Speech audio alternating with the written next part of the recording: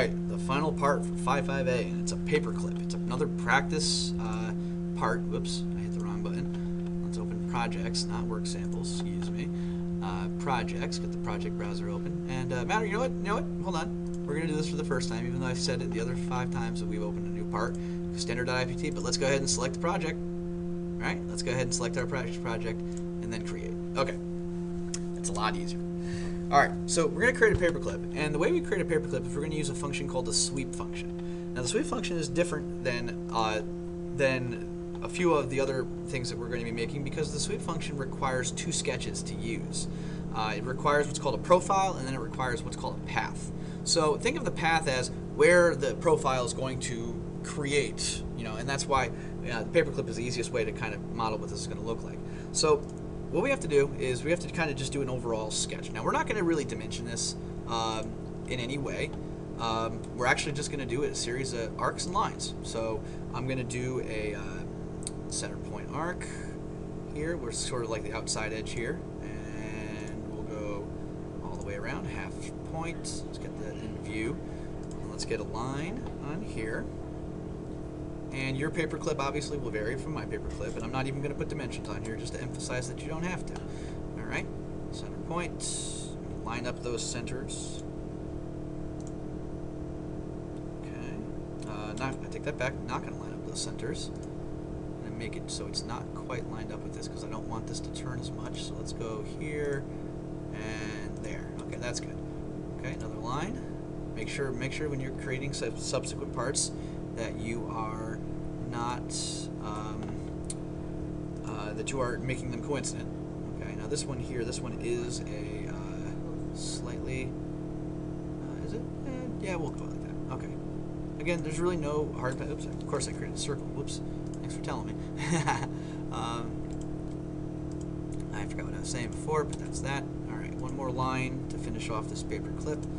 All right, good. Okay, so finish the sketch. There's our profile. Oh, sorry, I take that back. There's our path. All right, we got the path.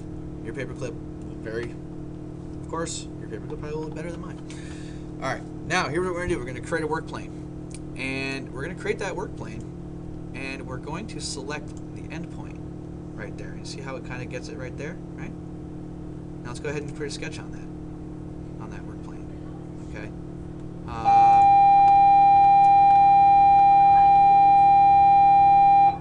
You notice that it kind of turns our path sideways, right? But that's the point that we created the work plane on.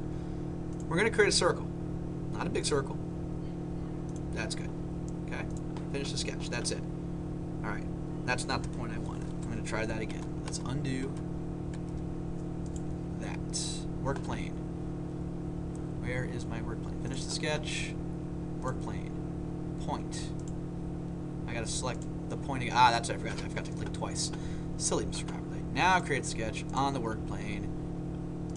I said, okay, there it is. And there we go. That's what we're looking for. That's the point the work plane is centered on. I'm going to create a circle and make sure that it's coincident with that point.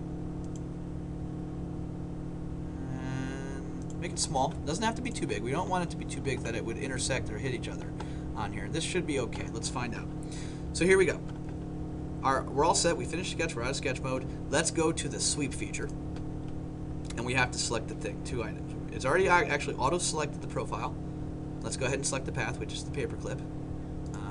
Here, which is this, and it looks all right. Look like it. The default options are pretty straightforward, and there it is. That's it.